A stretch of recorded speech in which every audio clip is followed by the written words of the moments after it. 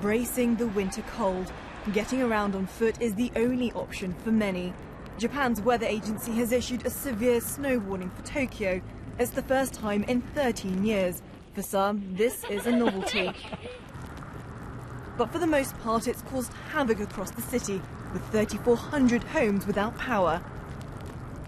The rapidly developing low-pressure front sweeping north has affected much of the country's Pacific coast.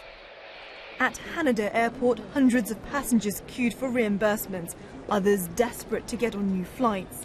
On Saturday, more than 600 flights were cancelled, and many more faced severe delays. Airports in the west closed entirely as operators tried to clear snow off the runways. But it was no better trying to take the train. The snow forced rail operators to suspend services, including the bullet trains. Sections of the expressway were also shut.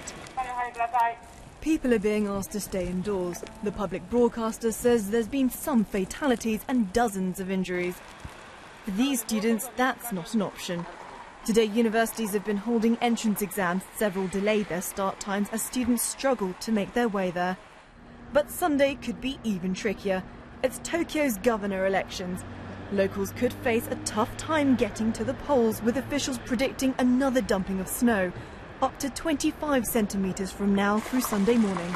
Katerina Moe, BBC News.